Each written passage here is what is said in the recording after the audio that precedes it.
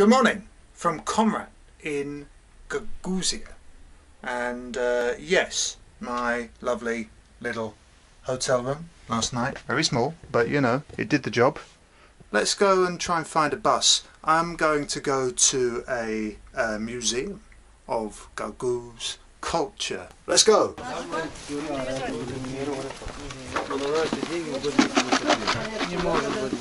What have I got here? I've got something that looks like a borek. Okay, so I think this is a gozlemi. Don't you get these in Turkish places in North London? Right? Please, let me know if I'm onto something here, if I'm wrong. Please tell me. Let's try this with cottage cheese. Should make an okay breakfast, right? Oh! Oh! Mmm!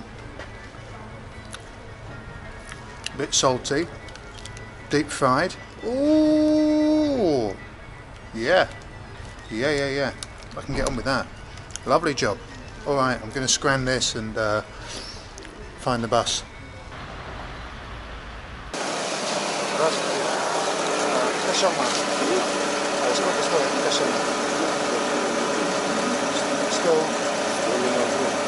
Сейчас бензин 21 лей, 1 евро.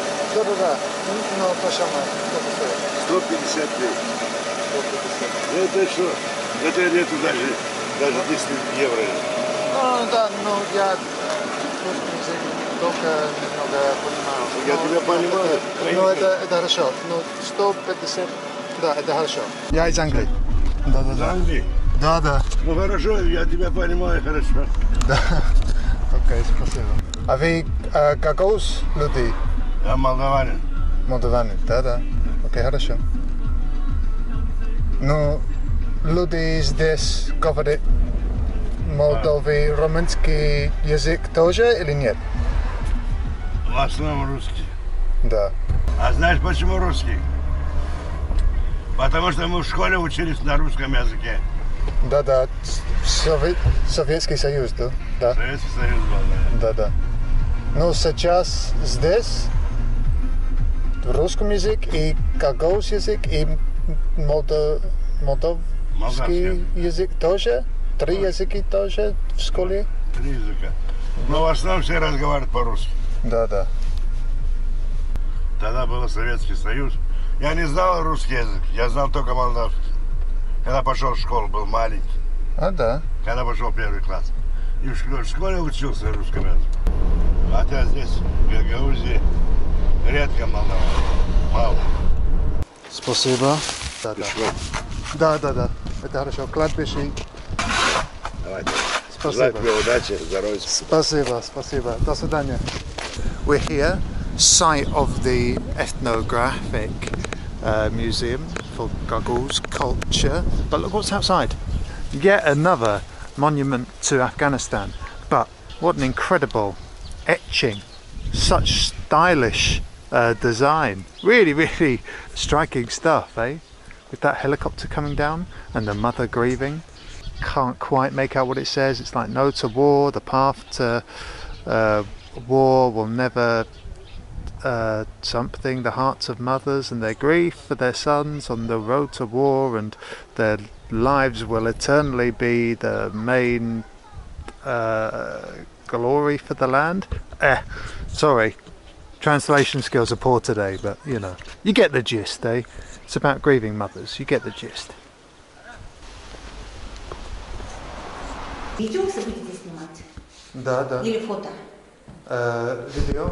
Просто дорого немножко. Сколько стоит? Видео 50 лей, это если для себя. Если для рекламных целей, то 300 лей. Okay, хорошо. Just been inside the ethnographic museum of Gagauzia, which you didn't see because any filming in there requires a hefty amount of paperwork and a small sum to be paid. It's not the money, I just the paperwork put me off. So look, you didn't miss a lot. But look, hey, I've got this nifty little book, an English Gagauz conversation guide. Would you like to learn to speak Gagauz? This little book can help. So this is going to be absolutely useless to me as soon as I leave here. And finally procured a very old but very welcome nonetheless flag of the Gagauz Republic.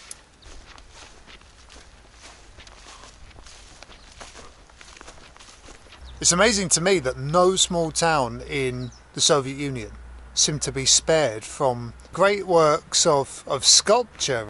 It's just like the smallest of towns in, you know, pretty distant republics often have something pretty incredible like this. I love that in the middle of all these towns where there's a big square, there's just tons and tons of tyre marks of people doing burnouts.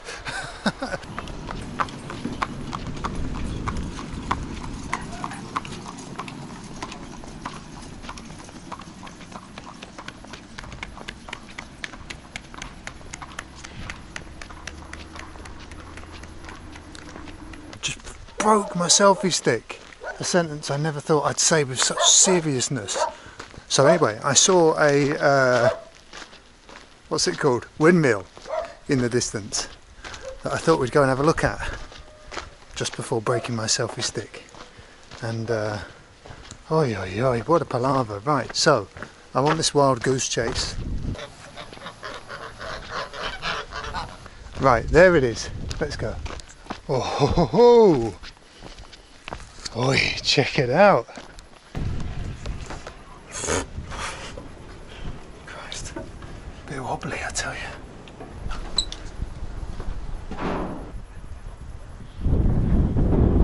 Doesn't take much to impress me. I get excited by old wooden windmills.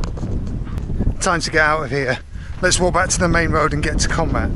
That's going to be a mission in and of itself, but hey ho.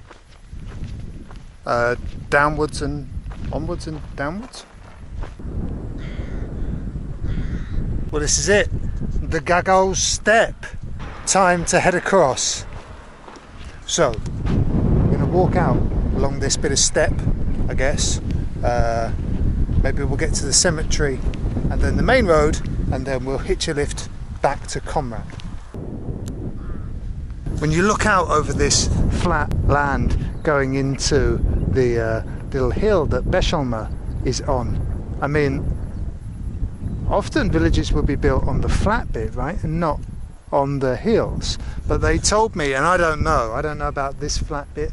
I know some of the area in some of the land in this area is the beginning of steppe, the kind of steppe land that will eventually, sort of in parts of Ukraine, start again, and then obviously going into Kazakhstan, into the kind of the great Central Asian steppe. But in the museum,